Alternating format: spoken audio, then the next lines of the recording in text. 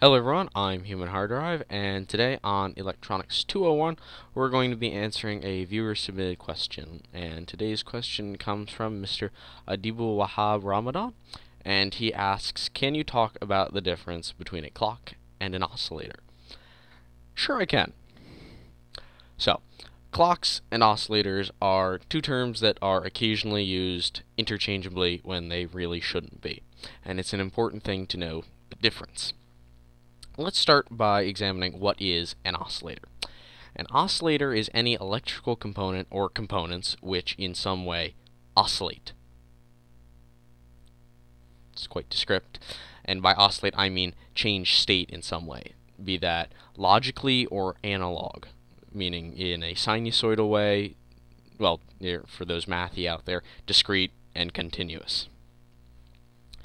Now, one of the most common types of oscillators is your crystal oscillator, which has a symbol that looks something like this. Now, a crystal oscillator, yeah, there it is, there's a nice picture, is made of a crystal, which is a special type of crystal being piezoelectric. That means when you apply an electric current to it, it deforms, it changes shape, which causes it to oscillate, and when it changes back, it emits an electric current.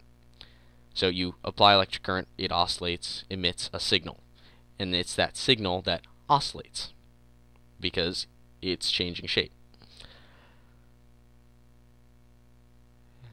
That's the one. Okay.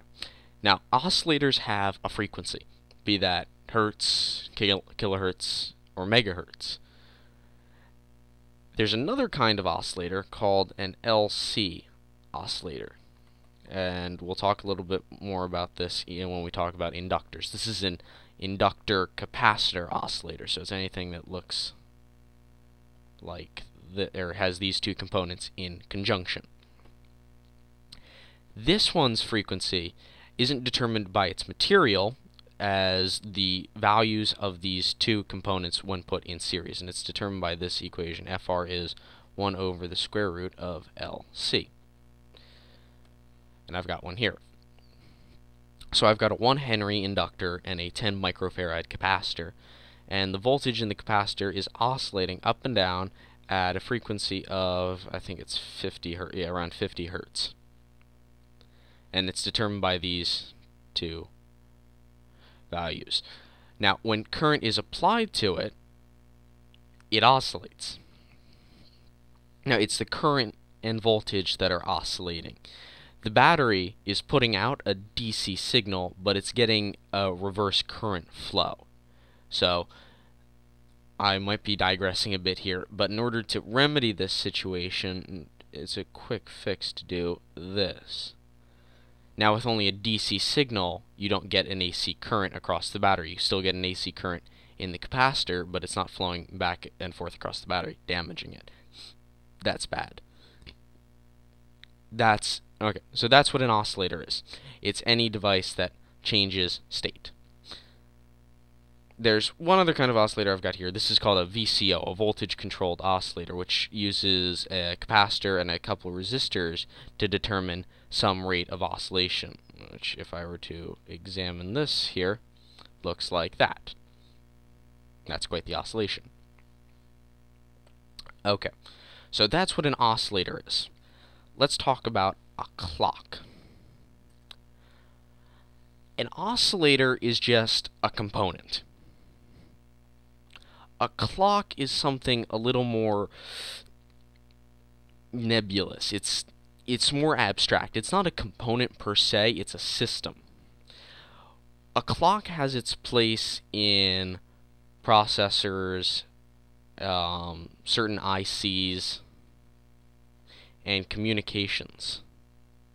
When I say communications, I mean like SPI and I2C, things like that.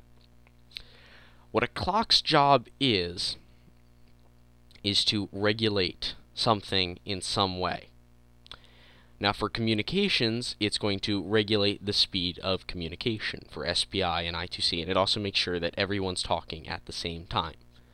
In ICs, such as DACs and ADCs, that's digital to analog converters and analog to digital converters, it's making sure that the data is converted at proper intervals, and that data can be sent out through a communication at proper intervals. And in a processor, it's responsible for maintaining order within the architecture. I don't know how much you may know about processor architecture, but every instruction has a number of